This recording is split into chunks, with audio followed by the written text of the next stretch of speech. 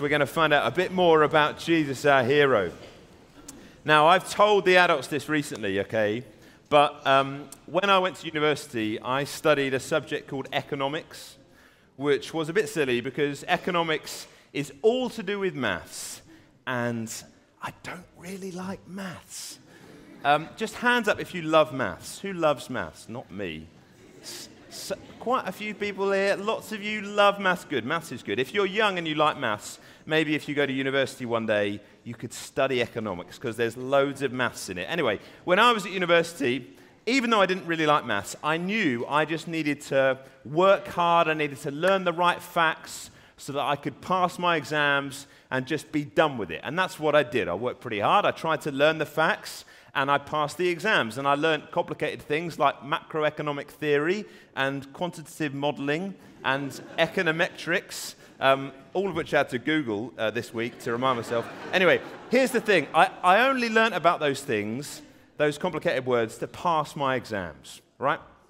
If you asked me to explain any of those things now, I would have absolutely no idea, because the things that I learned at university have not really had any bearing on my life. I've not worked as an economist. I've not gone and worked in a bank. I've not become a maths or an economics teacher, and so I've just kind of forgotten it all, and it doesn't really matter in the grand scheme of things with that. However, the verses that we're going to look at today are all about how being a Christian is the opposite of that. That we learn true facts about Jesus, and those true facts about Jesus should impact our entire life all the time. Becoming a Christian is not like me getting my economics degree, just learning a bunch of facts about Jesus and then I forget about it so I get on with my life. It's learning about Jesus and then Jesus just being absolutely everything for us all of the time. That's what it is to be a Christian. And that's what we're going to see today together. Okay, we're in Colossians chapter 2, verse 6 and 7. And these are the most important verses in the whole of Colossians. If you understand these two verses, you've got the entire book, which is really good news for all the kids and all the young people who are in today, because you've only got to be in with us this week and you understand what the whole book's about as we've been going through as grown-ups. And so we're going to pray as we get going. We're going to ask for God's help as we come to His Word, that He might show us amazing true things about Jesus. Would you pray with me? Let's pray, shall we?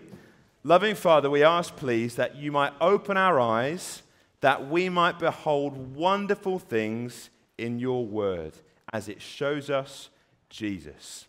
Help us to see him and live for him. And we pray in his name, amen. Okay, here's the first bit of Colossians chapter 2, verse 6. We're going to try and learn the whole thing as we go this morning, all right? And there's some actions that I've made up. We're going to try and do those with it to help us learn. Here's the first bit.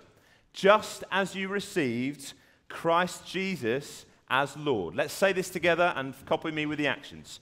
Just as you received Christ Jesus as Lord.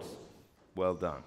Just as you received Christ Jesus as Lord. Now, Paul here is writing it, and he's reminding the Colossians about when they first heard and engaged with the gospel. He's saying to them, listen, you've already received the crucial facts of the gospel and what Jesus has done for you.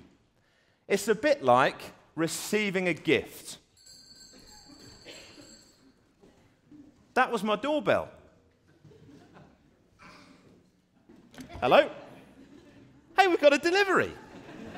Thanks so much, mystery postman. Okay, very good. Now, look at this. These are like the crucial facts of the gospel that we've received, okay? That Jesus came as our king, that he died for sin, that he rose again to rule, and that one day he's coming back to judge and renew all things. That's the gospel. That's what we received when we became a Christian. Those are the crucial facts of the gospel. These are the kind of things that you learn in Sunday school, that we learn here in the main building all the time. But Paul, when he's writing to the Colossians, he's saying, look, I don't want you to get these true facts about the gospel and then just kind of put them up on the shelf and forget about them. It's not that we learn these true things about Jesus and what he's done so that we can get our entry ticket to heaven and then we just crack on with life and it has no impact on us. No way. Listen to what Paul goes on to say. Okay, here's the next bit of the verse. It says, here it's coming. Here we go. Continue to live your lives in him. So let's say it together. Here are the actions. Continue to live your lives in him. Right. What does this mean? The words live your lives in him literally mean walk in him. Which sounds a bit weird. How can you walk in somebody? I think Paul just means that when we become a Christian, when we trust Jesus as our Savior and Lord, when we believe the true facts of the gospel, it's that we get united to Jesus such that our whole life is now wrapped up in him. Being a Christian is being wrapped up in Jesus. And so Paul tells us to walk in him. So when we receive the true facts about Jesus, that he came as our king, that he died for sin, that he rose to rule, and that he's coming back to judge and renew all things, we don't just leave that information to gather dust. We walk in that. We walk in the light of these true facts about Jesus.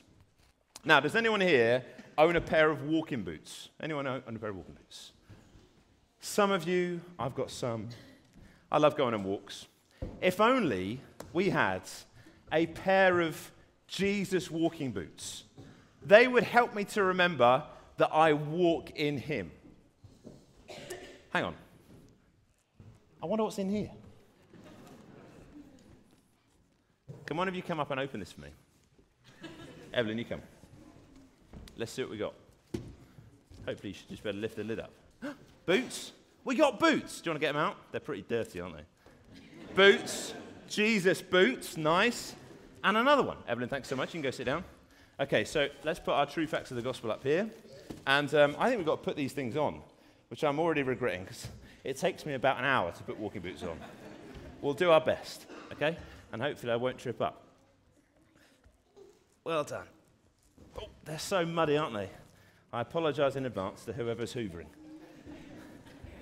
And we've got this one on. And can you see, what does it say on the side? Jesus. Let's just tuck these in rather than tie them up. There we go. Because otherwise it'll take me ages, B. Well done. Now, here we go. I've got my Jesus walking boots on. And this is going to help me to remember when I'm walking that I'm walking in Jesus. This is the point in Paul's verse, okay? Because now I'm a Christian, my life is all about... Right, now I'm a Christian, my life is all about... Exactly, okay? I don't leave the facts about Jesus up on the shelf and forget about them. They should affect everything. Jesus should shape everything I do. Everything we do is now marked by the fact that, hold on a second, I'm in Christ. I'm wrapped up in Jesus. I'm just walking around and he's everything to me in my life, which means don't move on from Jesus. When you first became a Christian, you trusted in him. You trusted in him, but then you've got to keep on going in him. Being a Christian means living a life in him. It means walking in him with your life wrapped up in Jesus. Now, what's that going to look like? It means in everything you do, in everything you say, in everything you watch, in everything you think about. We don't take the boots off when we leave church.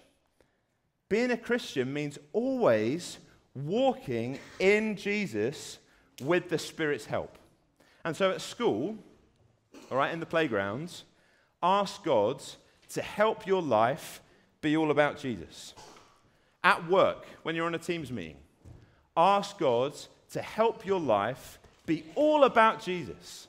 At uni, when you're in the pub with mates, ask God to help your life be all about Jesus. That's verse 6. Okay, let's say it together with the actions. It's going to be on the screen. Ready, everyone? Let's say it together. Just as you received Christ Jesus as Lord, continue to live your lives in him. Well done. That's the first big thing that Paul wants to say. All right? We're going to sing a song now that helps us remember what we've been thinking about. The chorus goes, I want to be like Jesus, to walk and talk like Jesus. I want to be like one who follows him. That's exactly what we've been looking at. For this bit in the song, when it says, walk like Jesus, let's pretend we got our Jesus walking boots on, okay, and go for a walk. Let's stand, we'll sing this together. So we've got our Jesus boots on, okay, we're walking in him. What is that going to look like? Paul gives us 4 things in the next verse. In verse 7, let me read it out, and then we're going to break it into bits. Here's what it looks like. Rooted and built up in him, strengthened in the faith as you were taught, and overflowing with thankfulness. So here is how we live our lives in Jesus. Here is how we walk in him. Let's take them one by one. First up, rooted in him. Now, there's going to be an action for each bit. We're going to say it together. Let's say it together, and the action's like this. Roots, right? Ready? Rooted in him. Good. Now, what has roots? Tell me what has roots. Trees, thanks Alfie. Plants, good stuff. Right. I reckon we need something like that up on stage in order to help us understand what's going on when we say that we're rooted in him. If only we had one. The doorbell. The postman's back. Let's have a look, see what he's got in. Hello? Oh, it's a delivery. Gosh, this is enormous. Okay, here we go. Should we go pop first? Oh, my goodness. Okay, here we go. Well done. Gosh. Okay, here we go. Hey. There we go. Right. Thanks, postman. Let's try and work out what it means to be rooted in Jesus. Can somebody tell me why roots are so important? Why are roots important, Elsie? Okay, so that keeps the plant strong. Any other reason why roots are important? What do roots give the plant? Yeah? Caleb? Water, that's right. They draw up helpful stuff from the soil. Excellent. So roots are really important for food and for strength. If this holly tree doesn't have any roots, it's not going to survive. And it's just going to fall over in the wind like last night. Look, this is so strong. I can't pull it up. It's so strong. It's totally safe and secure. Does someone who thinks they're stronger than me want to come up and have a go? Eliza, do you want to come and have a go?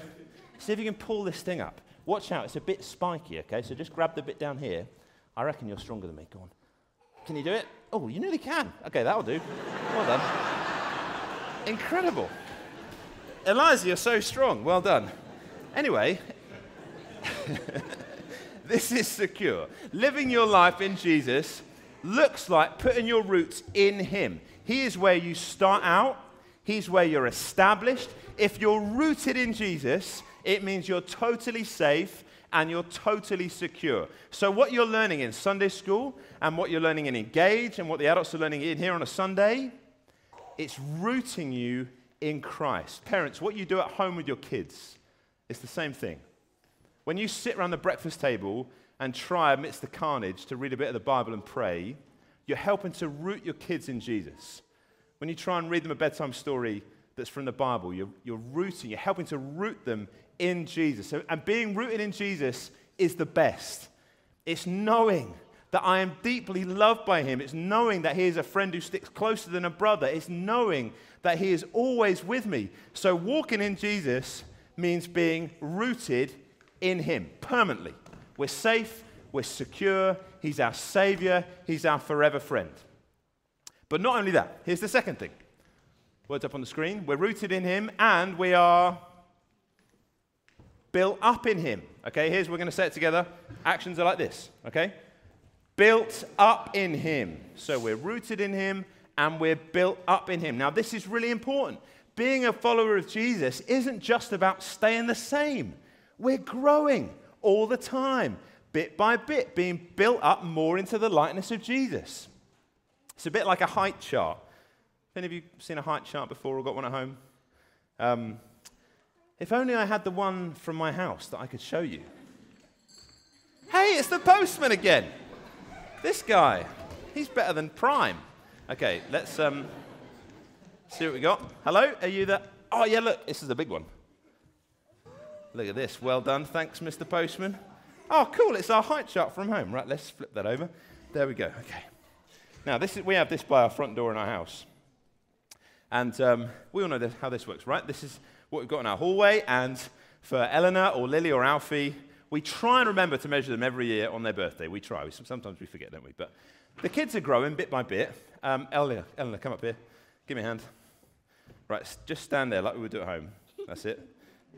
Right, very good. Okay, now, if Eleanor asked me to measure her every day, we wouldn't really see much difference, would we? It would feel like slow growth. If she came and asked to be measured every day, we wouldn't really kind of get anywhere. And you'd hardly be able to tell if she was growing at all. Okay, sit back down. And it can feel like that as a Christian sometimes, can't it? You know, am I getting anywhere? Am I growing? Am I actually being built up? I still struggle with this particular sin. The fruit of the Spirit doesn't seem to be very fruitful in my life. But Paul assures us in this verse that even if it feels hardly noticeable on any given day, that if we are walking in Jesus, we are being built up in Christ. It is happening bit by bit by bit, which just means that we are becoming more and more like Jesus. If you're a Christian here today, that is true of you. You are becoming more and more like him, bit by bit by bit. Now, that happens really slowly, okay? Eleanor's not going to wake up tomorrow as a 5'9" grown woman, obviously. Okay, that happens really slowly. It's bit by bit. Same as being a follower of Jesus. Bit by bit, we're being built up into him. And one day, we will have grown to full height and we're going to be like Jesus. We're going to be made perfect. We're going to be with him in the new creation. And so a really great thing to pray is, Lord, please help me to be more like Jesus as I walk in him. It's what we sang earlier. I want to be like Jesus. I want to grow up into him. Build me up, Lord, into Jesus. Okay, we're seeing some amazing things, aren't we? We're rooted in Jesus. We're built up in Jesus. Here's the third. Strengthened in the faith as you were taught. Here's the actions. It's going to go strengthened in the faith as you were taught. Let's say it together. Strengthened in the faith as you were taught. So, if we're walking in Jesus, then we're rooted in him, we're growing, and we're getting stronger. Now, I'm not very muscly. There are some people, including some people here today even, who are definitely gym buffs. Do you know what that word means? Go and ask your parents afterwards. They go down the gym, they're lifting all the weights, they're working on getting super strong, and they have these things called barbells and dumbbells that they bench or they lift to get their muscles really big. Another delivery. This guy. Okay, right. Let's come and have a look. Hello, is it the postman again? It is. Wow, the mystery postman's brought some weights. Okay, here we go. Now, do you know what this is? It is. They're like weights. It's what people lift to get stronger, okay? Now, these are pretty heavy, so I can just about do it. Oh, gosh. Okay, anyone want to come and have a go, see if they can be stronger than me? All right, B, come on then. Watch your toes. Wow. They're amazing. Incredible. All these kids are putting me to shame. Okay, now, in this verse, right, Paul, he's not saying that we've got to strengthen our physical muscles. He says that as we live our lives in Jesus, that looks like being strengthened in the faith. It means having a stronger faith in Jesus. So let's stick that on the end of our barbell so that we know what we're lifting. Okay, so here we go. What does that word say? Faith, right? Okay, so let's stick faith on here because this is what we want to get stronger in. We're getting stronger in the faith. There we go. Okay, so now that is our faith strengthening tool. So as we walk in Jesus, we're being strengthened in the faith. Now, how do we get stronger in the faith? What are some things we can think of? Well, I think we get stronger in the faith maybe by reading our Bibles, by praying and talking to God, by coming to church, by listening to God's word taught to us. As we do those things, we are strengthened in the faith. And you don't have to wait till you're a grown-up to do those things. You can be strengthened in the faith when you're 6, and when you're 16, and when you're 60, working on growing your spiritual muscles as you walk in Jesus. And did you see that Paul says it's as you were taught?